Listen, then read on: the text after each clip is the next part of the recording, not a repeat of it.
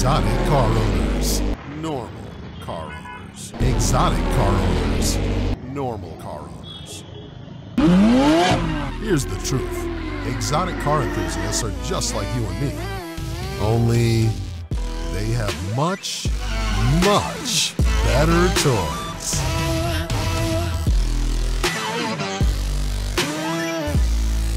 Exotic cars, toys for grown-ups.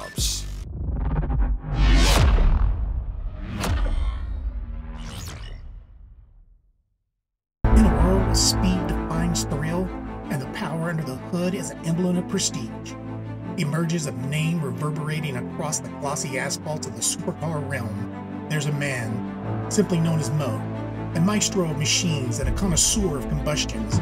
He is not just a man, but a movement. At the helm of Motek EuroWerkz, a sanctuary where exotic supercars metamorph into street-legal Tomahawk cruise missiles. Mo is not merely in the driver's seat. He's at the vanguard of a revolution.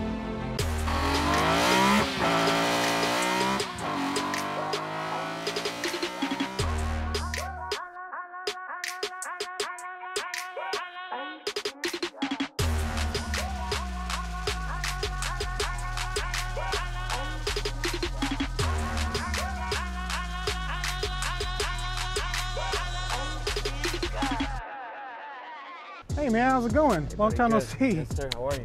Oh, I'm doing good, man. I'm doing good. So, just for our audience, tell them who you are. My name is Mo. Well, Mo, what is this unbelievable sweetness that you got sitting here? This is my beautiful McLaren 765 LT. 765 LT. So, what does that stand for? So the LT is short for long tail. Most McLarens have an S at the end of the number. The number represents the amount of power it has, and the digit is for sport. For example, 570S is a 570 Sport with 570 horsepower. This is 765 LT, so stock it comes with 765 horsepower, and the LT is because it's a long tail. Long tail, yeah, that's always their top of the line. Is always the long tails. Yes. So, you know, what kind of horsepower are you looking at on a car like this? So 765 from the factory, but we did a bunch of upgrades and modifications to this.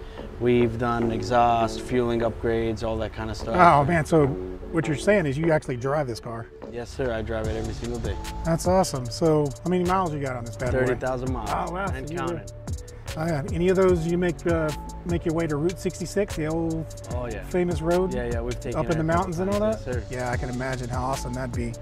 So, you've done some mods. How much horsepower does that add to your car? So we just had a dyno the end of last week, and it's pushing about 1,000 horsepower. 1,000 horsepower, man! I can't even imagine how you could get that power to the ground with a car that's just lightweight. Yes, sir. 2,800 pounds. So how do you manage to pull that off? Suspension mods or anything like that? No, the suspension on this car comes perfect. You don't want to mess with that. Yeah. I mean, obviously the advantage of having the engine on, you know, in the mid and puts the weight on the wheels, so that helps. But but still, I mean, you're talking what, another almost 330 horsepower more. I mean, how do you get that power to the ground? So this car has Toyo R888 Proxy tires on there, which are probably the best tires on the market, in my opinion. With the factory tires the thing comes with, it's very hard to grip the road when the car is stock, let alone with all the added power. So with these tires, when they warm up, they grip really well. So it's almost like a street legal race tire with just a little bit of tread on it. Absolutely. So I'm gonna tell you a couple of things to help differentiate this model between the 720S. They're very similar. So with the 765, we'll start in the front. They put carbon fiber fins right here in the fender. And most 720s don't have this unless it was purchased aftermarket. So what these do here is they help direct air through the fins, and it creates a downforce on the front end of the vehicle. And also we have the intercoolers here in the front. It gets cooled down as well. It's awesome, and that exposed carbon fiber just looks absolutely stunning. Yeah, most 765s did not come with this, but on this car we have the MSO fully exposed carbon fiber front bumper, fenders, and rear bumper and rear loafers. So in the front splitter, is that a little bit different than the 720 as well? Yes, sir. So the 720 front splitter is not as curved as this one, it's more straight. What they did with this car is they completely made it aerodynamic, bumper to bumper. So obviously they increased the downforce. Yes, sir. And then going along the side of it right here. The 720s did not come with side skirts unless it was added on at the factory. All the 765s come with them, And on this car here, they are painted palladium gray, but they're carbon fiber underneath the paint.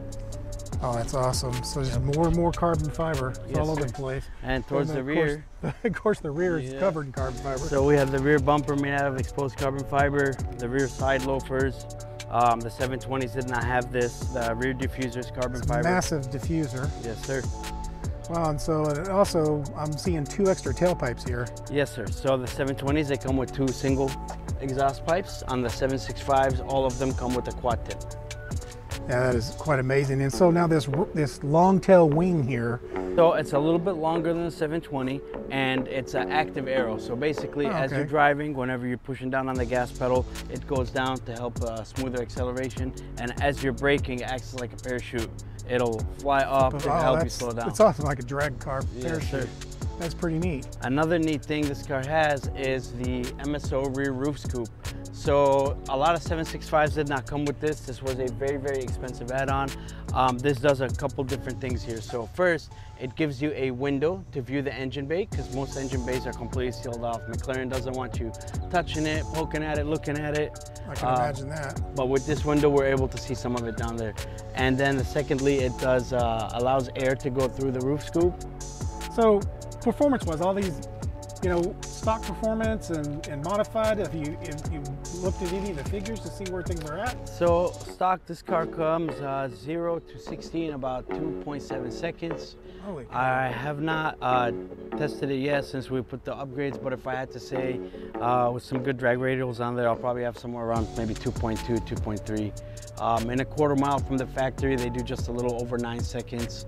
And this car has been to the track and has seen about 8.8. And that is before we did the fuel system. So we're looking forward to taking it back here in a couple weeks and even beating that number. So how do you even get in this thing? I don't see any door handles So anywhere. for some reason, McLaren, since their first street legal car that they brought back in early 2010, 2011 was an MP412C, they didn't have any exterior door handles. The way you would open this car would wave your hand and it would just pop open.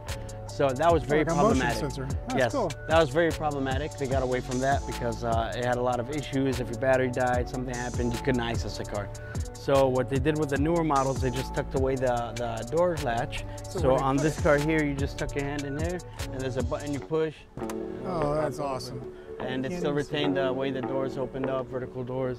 Yes, sir. So interior-wise, what are some of the changes that you've made to this car and that came with the 765 LT? I haven't really done any changes. The car, I think, in my opinion, comes pretty much perfect. In the 720s, most of the seats were comfort seats. They were made out of suede and leather combination. In the 765s, a lot of them came with the Senna seats. The McLaren Senna seats, they are very expensive. It was a $60,000 add-on, and they are made out of carbon fiber fully. So they weigh almost nothing and they are very uncomfortable, but they are very good for racing and trying to save time on the track and everything. Oh wait, and look, safe. I'm seeing, it must be a Mirage. Is that a cup holder actually I see in this There's car? a cup holder. I mean, it looks like yes. you're actually using a cup holder. I use a cup holder all the time. Wow, there's actually a cup holder in a super exotic. Yes, sir. So how many cup holders does it have? It's got two. Only one of them is really usable.